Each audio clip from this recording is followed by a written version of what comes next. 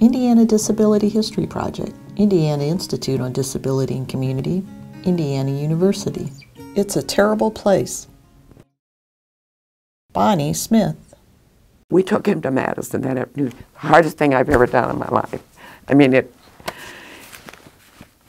was a terrible, terrible experience. I mean, the hospital itself was a terrible place. The patients received no care. This was in, I don't remember, I believe it was possibly early summer. They advised us that we could not come to visit him or that they had to get him adjusted. And we could not come to visit him for like, I don't know, 3, 4, 5 months. So the first opportunity that we could see our son again was for Thanksgiving. My husband was on crutches because he had busted up his foot trying to tear down a wasp nest. And we drove down. It was a cold, blistery day.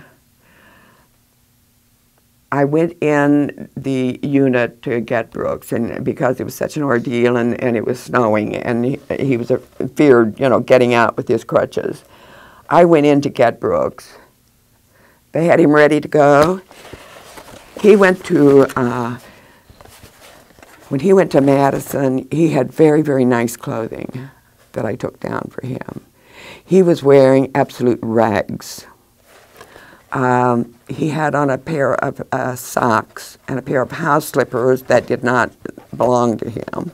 He had on clothing that I had never seen before. I said, "Where is his clothing?" They had a pillowcase with something in it that wasn't his. I mean, just a couple of items. I said, "What happened to all of his clothing that I brought here?" Well, apparently someone stole it. Well, it had to be employees because it was a locked unit. So, you know, it doesn't take long to figure that out. So all of his clothing was gone. He did not even have a winter coat.